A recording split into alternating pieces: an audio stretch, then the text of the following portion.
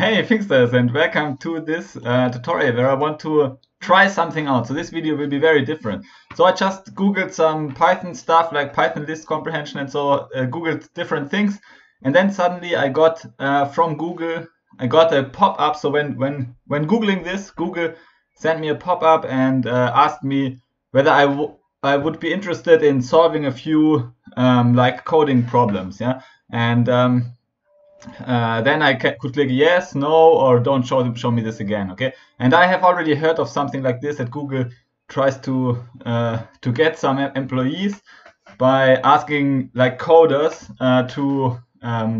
to solve some problems on the fly. So I clicked yes, and now I landed on this page. I haven't seen anything else. I haven't done anything else. I just switched on screen recording, and now let's try to do this together.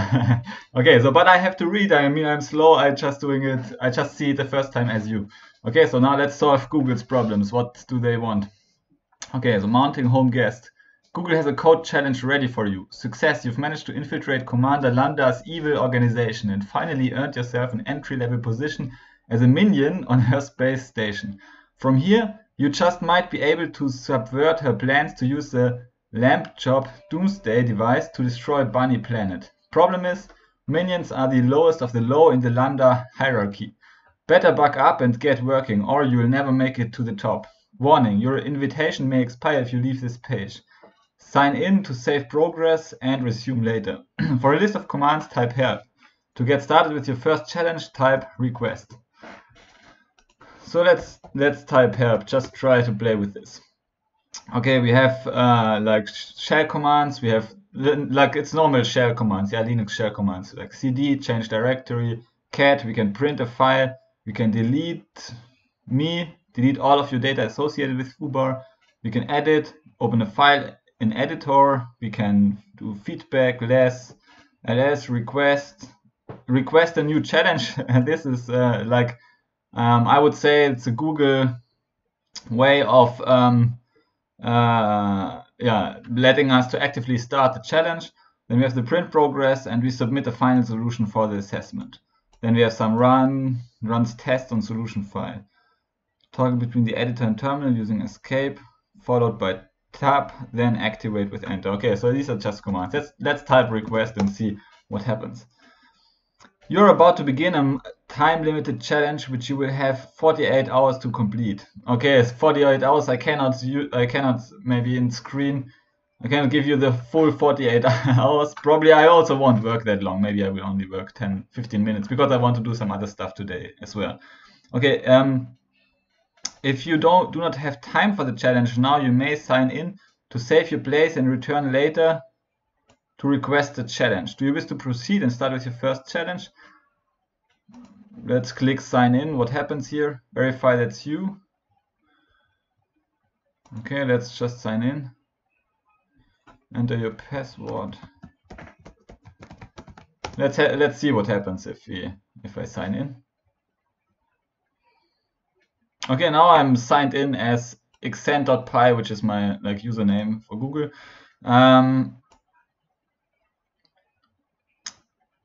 Okay, so let's request the challenge again. I want to know the challenge now. Request.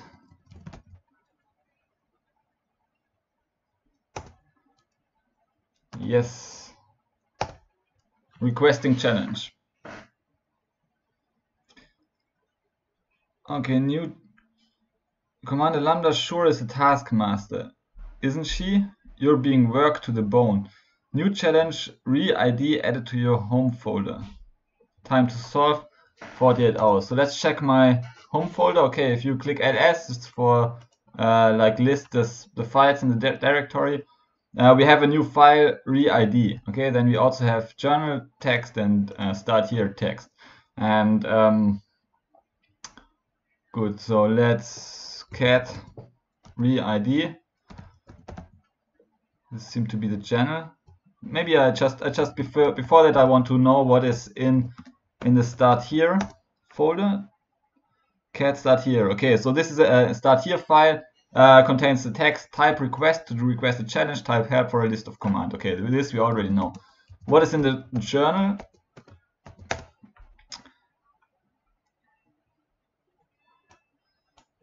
Okay, journal is like my current task, I would say. Okay, so they stored my current task. Success, you've managed to infiltrate Commander Lambda's evil organization, and so on, yeah. And finally earned yourself an entry-level position as a minion, and so on. Okay, so this was the challenge. So let's type, let's see, re-id. Re-id is the directory, so we cd into re-id, and now we are in the directory re-id. And let's see solution. So we have a Java code, solution Java code. We have some constraints, README file, and a solution in Python code. Okay, let's start with the README file. Yeah, any good code projects you should start with the README file. Okay. Wow, it's a quite large README file. Okay, there's some unrest in the minion ranks. Minions with ID numbers like 1, 42, and other good numbers have been lording it over the poor minions who are stuck with more boring IDs.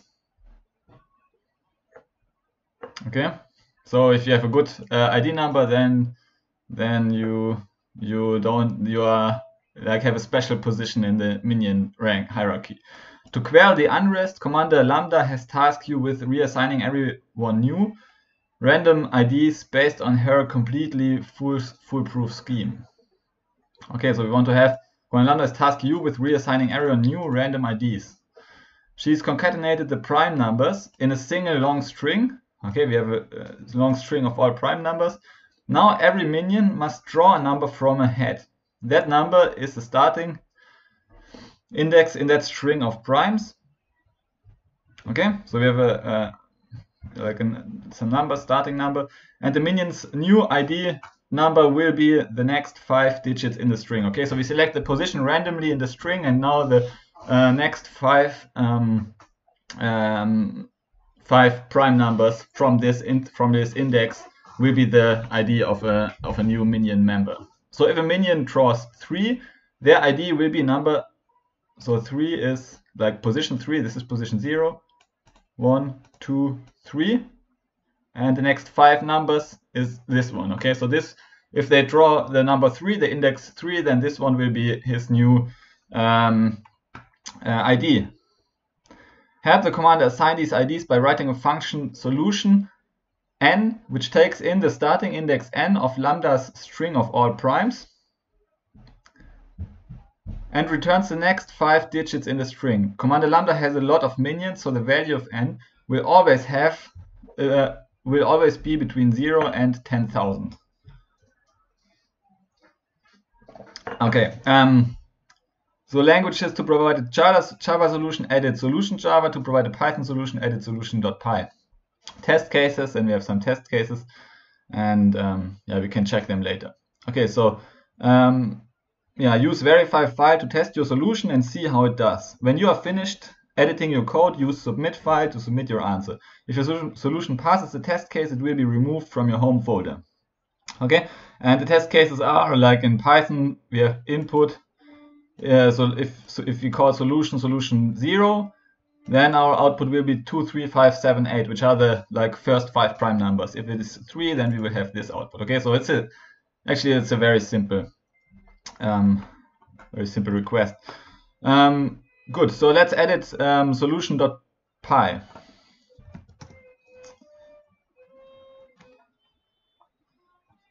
So which editors do we have here?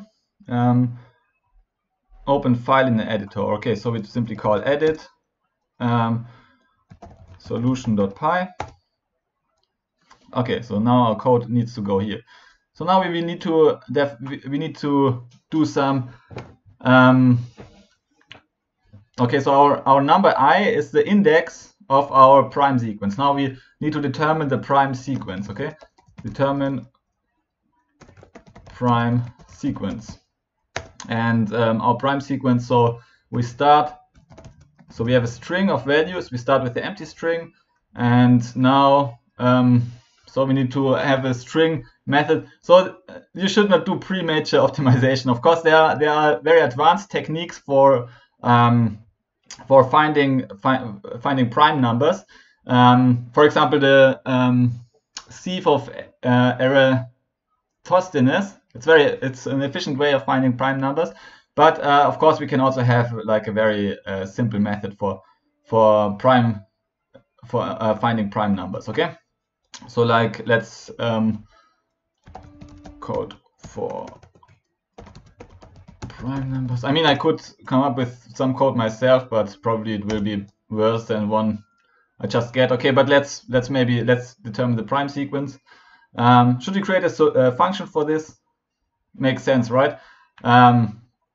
So let's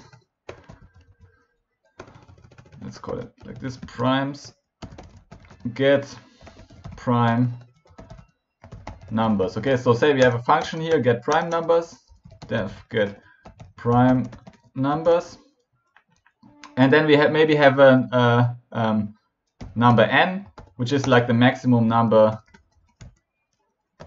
returns the prime numbers up to n.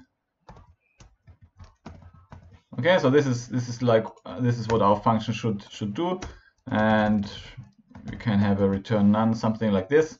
So this we will implement in a moment, but first we determine the prime number sequence, and this is now a list. Say it's a list, so we need to join it, right? We want to join the list of values into a string. Okay, and now we have a string of prime numbers. This is what we want to see if you scroll up. Okay, now we have this string of prime numbers here, and we want to have so the value of n will always be between 0 and 10,000.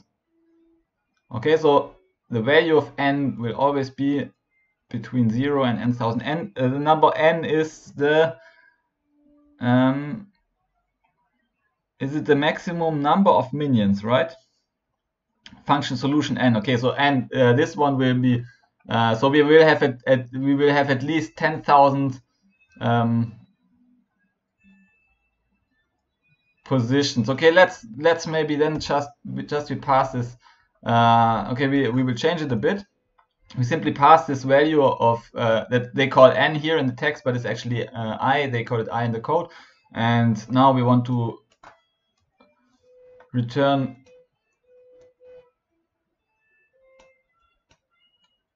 so basically returns the, then maybe we simply return a string. This makes more sense. Okay, we return a string value. So we go over, basically it returns the string of prime numbers up to I, positions. Okay, then we create an empty string, like the empty string, and now we have while length of s is smaller than I, than 10,000, basically, up to 10k positions, not I positions, because we have at maximum we have 10k positions, right? So so she's concatenated prime numbers in a single long string. It's a very long string, and the then you write a function solution n, which takes in the starting index n of lambda string of all primes and returns the next 5 digits in the string, and n will be at most 10,000. Okay, at most 10,000, but then we still need to add some more positions because we need to obtain the next 5 positions. Okay, so if we have like 10,005 elements in or characters in our string, then if we access the character with index 10,000, then we take the next 5 one. So we have 10,000, 10,001, 10,000, 10,001, 10,002, 10,003, 10,004. Actually, so the length, so the last index would be 10,004, but the length should then be 10,005 because we start counting with 0. Okay. So while our length is smaller than 10,005, we simply add new prime. Okay, so something like this. We will check it in a moment, but I will first have the high level structure. Add new prime to s. I will first have the high level structure. Okay, solution I. Now we have the prime numbers up to a certain point, and up to a certain like maximum number I. And now let's move on. Okay, determine prime sequence, and we should now return the ID a certain minion. Okay, and this is now really easy because now we return now we simply return the primes I from I to I plus 5 excluded. Okay, so we start with index I and we end in index I plus 5 excluded, which means that we have like 5 elements with position I plus 1, I plus 2, I plus 3, and I plus 4. So 5 elements, I plus 5 will not be included anymore. So we have 5 characters in our returned string. And this is now this is the integer. Okay, so if you have, like if you put in solution 0, then we will have these 5 numbers here. If you put in solution 3, then we will have another one. Okay, and your code should it be, now I just ask myself, should it be the return value a string or should it be an integer? Now every minion must draw a number from a head. That number is the starting index in that string of primes, and the minion's new ID number will be the next 5 digits in the string. So it's digits in the string. So I guess the return value will be a string. So it's fine if you use slicing without converting it to a number, I guess. Okay, so now the only thing left is to determine, like for a given, determine a prime number. Okay, now we need to add a new prime. So we have like the, how can we get from a prime number, how can we get to the next prime number? So I know that I know like a very crude approach is to have like to go over each possible number that is smaller than the number to be searched, to be checked whether it is a prime number, and try to divide this larger number by all the smaller numbers. And if it is possible without remainder, then we add it. Otherwise, we don't add it. It's a very crude approach, I know, but so we should maybe have a, yeah, but why not? I mean, why shouldn't we? Maybe it's very inefficient for 10,000 elements, right? So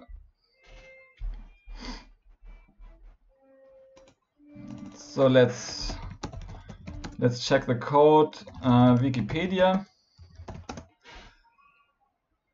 You don't have to reinvent the wheel. Okay, so here's a sieve of Eratosthenes, which is like, yeah, it's one of the easiest sieves to implement. I want to have a very like simple algorithm that is also not too bad. Generation and this.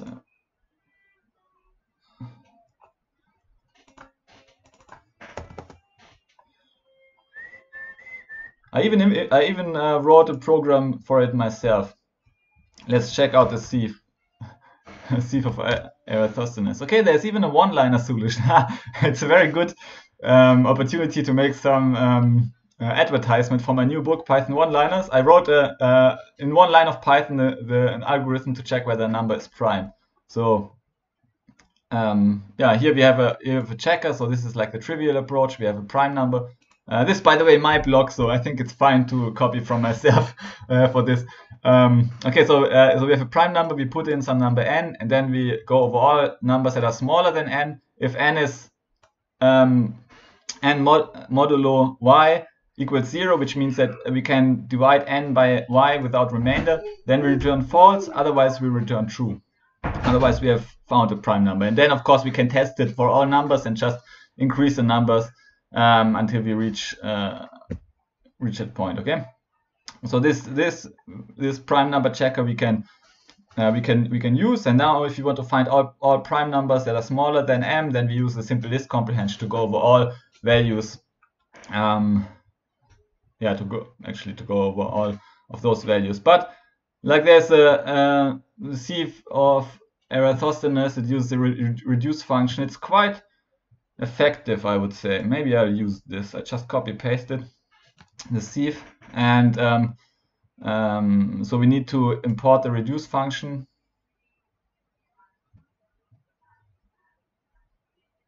Should I use it? I know it's not. I know it doesn't make a lot of sense to do this, but let's maybe first start with with the easier one. I'm a bit unsure if I should do. I mean, it's very efficient and beautiful, and it's just for fun, so let's take it.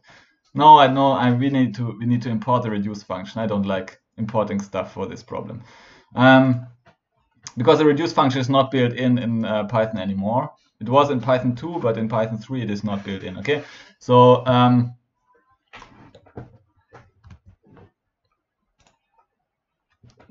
so get prime number. So we have a prime test.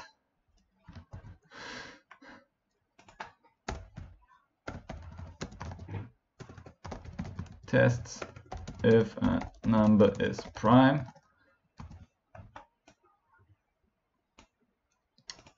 Okay, so we test if a number is prime, and yeah, now we have this prime test, and it's very simple prime test. I mean, you can write this in very quickly.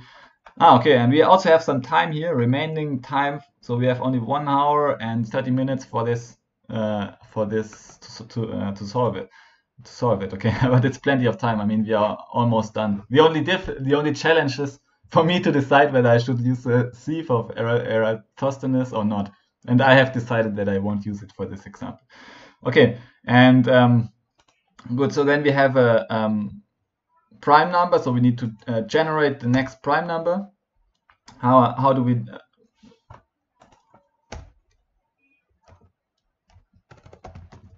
Last prime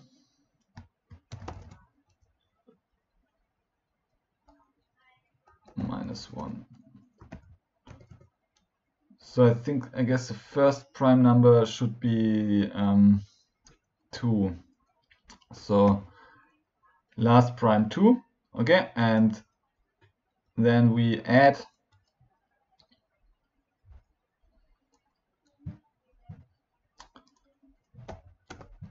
s plus equal. So we add to the string the last prime number in each iteration, and so initially it is, so now we need to convert it to a string, right? So we have a number. This is the last prime number. Now we convert this number to a string and we append it to our string. Actually, you cannot append things to a string because strings are immutable, so we create a new string. It's not so efficient if you have a lot of loop iterations because you have to create a new string again and again and again and again. We could also store all the prime numbers in a list, but then it would be harder to obtain the number of positions we want to have. I mean, we have 10k plus 5 positions in our string. Okay, so therefore we don't have 10,000 prime numbers, but only 10,000 positions, which is like an easier problem. We don't have to calculate so many prime numbers because I mean later prime numbers have many different positions for a single prime number. Okay, so we convert it to a string, and the last prime number is an integer, and now we need to get the next climb. Calculate next prime.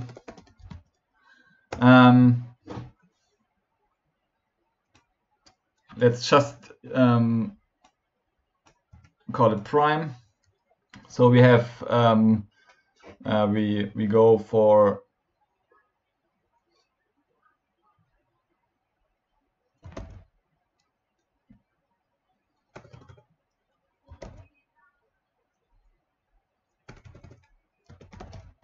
prime. So we increase prime by 1, right? Because we start looking at the next number. So we have already checked. We already know that prime is a prime number currently, and now we simply increment it by 1 because we want to find the next prime number. And then we check while not prime. Let's not call it. Okay, now I have prime number. Let's call it prime number. We do I mean, we really write bad code now. Okay, so we have a function. Now let's go back and let's keep calling it prime, and we call this function is prime. I think it makes more sense. It's cleaner to use this is prime method because I think it adheres more to the Python standard. It's more Pythonic too. We have a checker that we want to return whether it is a prime number or not. So we return a truth value. So is prime is a good name for this. Okay, and now we have why not is prime, our number prime, and prime. Okay, so we just simply increase prime by 1. Okay, as long as it isn't a prime, we don't. We simply increase it by 1. Okay, and then at one point we will reach the next prime number. I mean, the next prime number is there for sure. It's only about finding it, basically. Okay, and now we can simply return. So now at this point we have like found the next prime number, and now it will enter this this condition again, and it will add the new prime number to. So only if we have like some positions left, we need to add another prime number, and then we enter the loop again, and we add the new prime number which you have just found to S again, and calculate the next prime, and we repeat this until we have a string with 10,000 positions. Okay, and okay, so sooner or later we will pass this, and now what is left is to return the string S. Okay, now here we generate the solution. First generates the prime numbers up to point I, and we don't need to pass this I actually, because we want to determine up to 10k plus 5 positions anyway, right? Okay, so this is, I think it's cleaner that way. We don't need the I. Okay, so we get all the prime numbers as a string. We store it in variable primes. Then we use slicing to access the ID of the minion and return this. And our prime numbers uses a simple prime test. While not is prime, it simply increases the number by 1, checks for each number whether it is a prime number, and if it has found a prime, it just appends it to the string.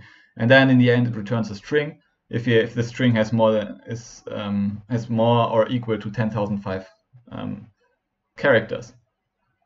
And good, that's it. This should work. Let's copy this code and check it one more time.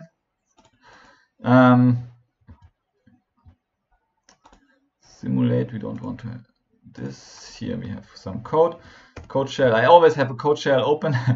Okay, now of course now we need to execute solution, say solution. So what are the test cases here?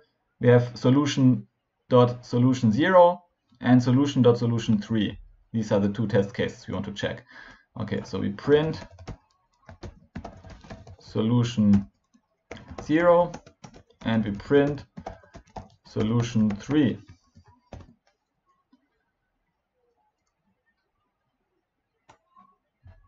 Okay, so it's not the fastest program ever, but I mean it works. No pre-matcher optimization needed for 10,000 minions. If you have more minions in the company, then of course we need to do some more things.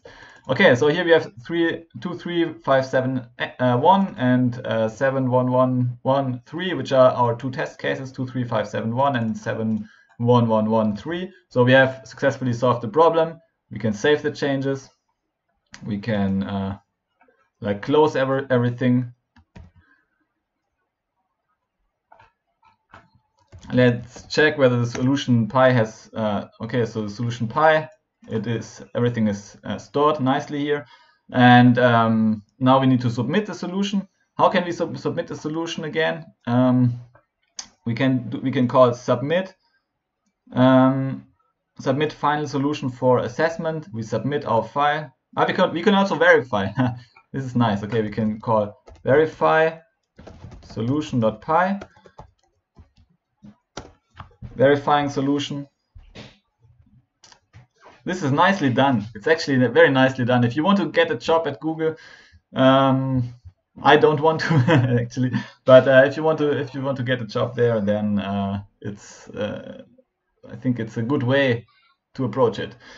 Our test case is passed. Use submit solution to submit your solution. Perfect. Then we submit solution.py. And I guess they are looking for good solution also. I mean, if you want to increase your chances of getting hired by Google, then you may want to actually implement this sieve of Eratosthenes algorithm, because it's more a nerdier way of doing it actually. Yeah. If you are a true computer scientist, then this may. Okay, and challenges left to complete level 2. Type request to request the challenge now or come back later. Okay, so we can come back later. So now we have we want to reach the next level next time. Actually, maybe I will create 5 videos out of it for the next 5 days. Maybe I will come back tomorrow and the day after tomorrow and so on to have this challenges, because I think these are nice videos and maybe you can even learn something about it. So I'm really doing this ad hoc. So I don't have any guidance or anything. I just saw it the first time. I know that some coders get asked this question from a few of my friends. And they got hired in the process later. But yeah, now I'm just doing it for fun actually. And maybe it helps if I share my thought process with you somehow. Okay, but of course I'm slower, and maybe the harder levels, they will be much more strict in terms of the time requirement that is possible. Okay, but we already know how it goes. Okay, I will come back tomorrow. Leave a comment if you like this video and if it helped you in some way. And yeah, see you in the next video. Bye.